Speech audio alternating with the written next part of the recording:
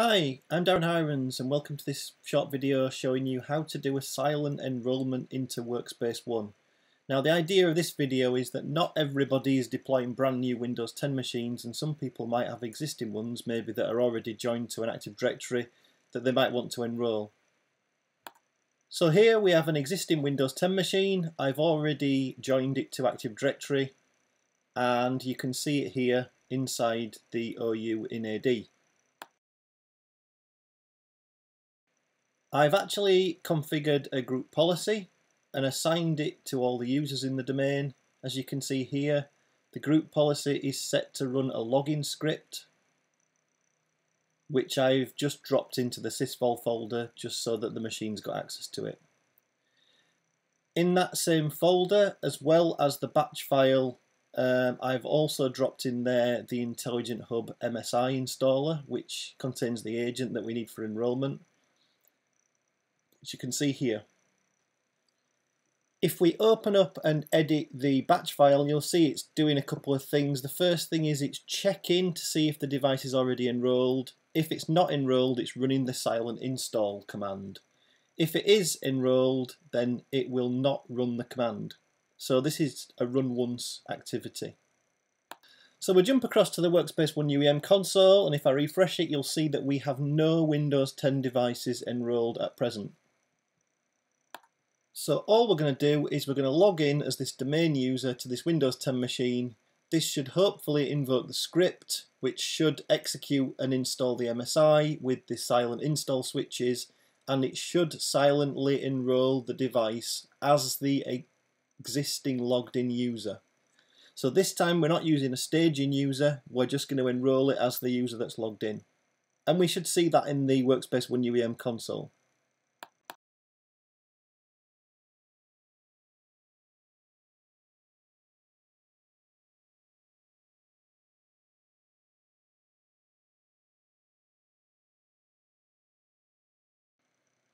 So now we're logged in as the domain user.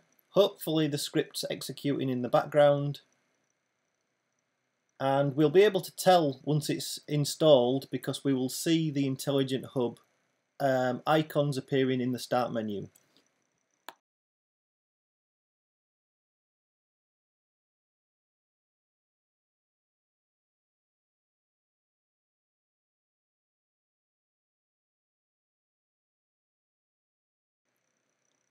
And after just waiting a few seconds, we can click back on the start menu and we can already see that the Intelligent Hub app has been installed.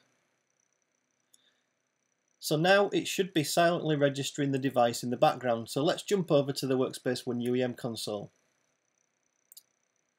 And we can see that so far it hasn't completed the registration process.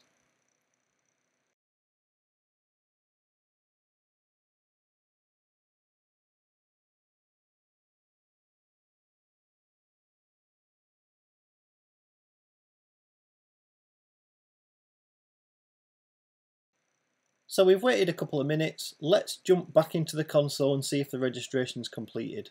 We refresh the list view under devices, and we can see that the device is registered. It's not only registered as the assigned user, but it's also correctly renamed the entry in Workspace ONE as the name of the user.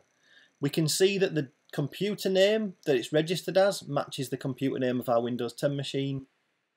And if we refresh the console after a couple of minutes, we should see that all the remaining profiles and applications, etc., have been pushed down to the device successfully.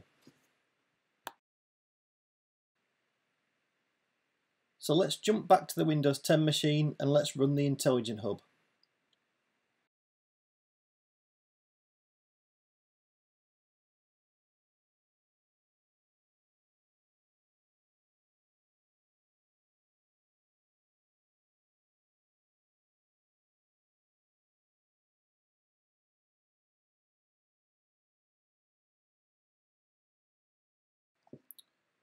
So as you can see, the Intelligent Hub has authenticated our user.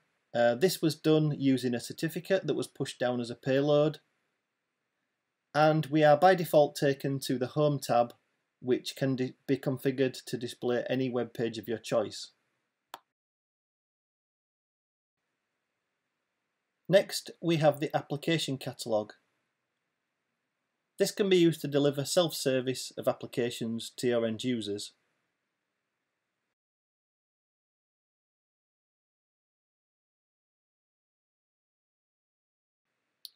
And can even allow the users to self-install applications directly from Workspace ONE. The next option is People Search, which allows your users to search for other users within the directory.